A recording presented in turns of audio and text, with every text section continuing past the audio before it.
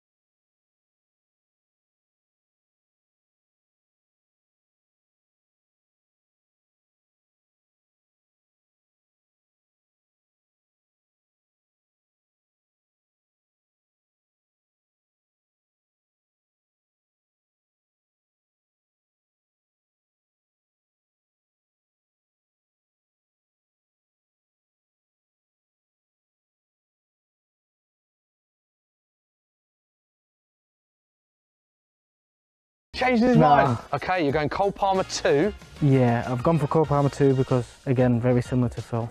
Obviously, I trained with him a lot at City. Obviously, seeing him get the chance at Chelsea and take it by the scruff of the neck. Yeah, unreal. I love Cole as well because he's just so laid back, so chilled, and he's very funny as well. So yeah. And then he put Saka in 3. I know. He's gonna hate me for this as well, but Bukayio's probably been the most consistent, I'd say, out of these three. Okay. Yeah. Over the years, hopefully, this year he can show again his consistency and have a really good season, and I think he will do as well. And he's a lovely kid as well. Yeah. A lot of people say that. We're talking about England here. How big of an ambition is that for you to get back in the England squad? Yeah, massive ambition. Obviously, I was devastated to miss the last Euros, but I understood obviously the reason why I missed that because I've not played for such a long time. And yeah, for me, it's just about getting back, enjoying my football. Been difficult because you kind of not lose the fire, but the fire goes after so long. Of wanting to go out there and do your best all the time. But since I've been here, I've obviously found it a lot easier to go out on the training pitch and try and perform as well. So. Got a bit of fun with this one. Famous Kalvins. We didn't put you in this category because I didn't want to put yourself in here, but we've got Calvin Harris, Calvin Klein, and Calvin Cordoza Brodus Jr., which is the real name of See, I never knew this. Did you know? Neither did I, I'm not going to lie. I didn't have a clue that he was called Calvin. We were struggling to find another Calvin. But for me, he's got to be number 1, isn't it? Got to be Snoop Dogg. I'm glad you put that there. Calvin Harris. And then Calvin Klein. Yeah.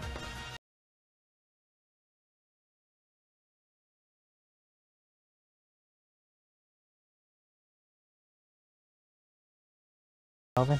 Oh, Jesus Christ, I've just seen... You just see the category? No, I've just seen the picture, the second I know picture. which one you want. Kalvin Phillips' trims. Again, a really strong category. I've got to say, the trim is looking sharp today, mate. Do you like it? Yeah. Are there any plans to change your trim? Because I feel like that is the Kalvin Phillips trim Yeah, I've now. had it for a while. I've had my best friend's a barber and he's been telling me to change my hair. Has he? For quite a while now. Are there any plans to go back to this? The perm? No. You ain't going back to that. Talk to me about that.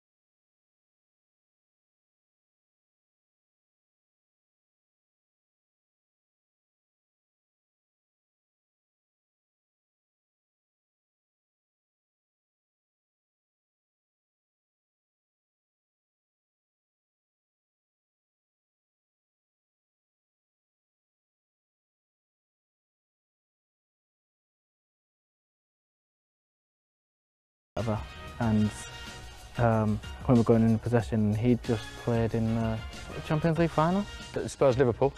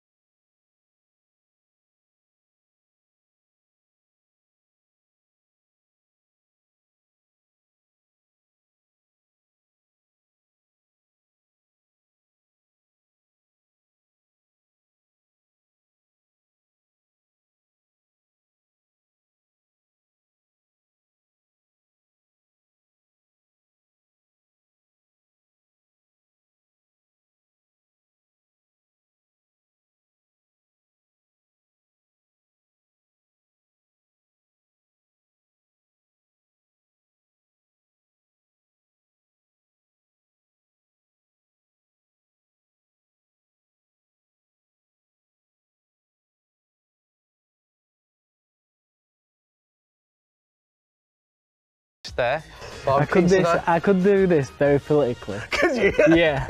It's interesting how this is the one you're the most No, nervous about, by the way. because I'm thinking about if I should do it politically or if I should do it. This has got to be your music taste. My music taste.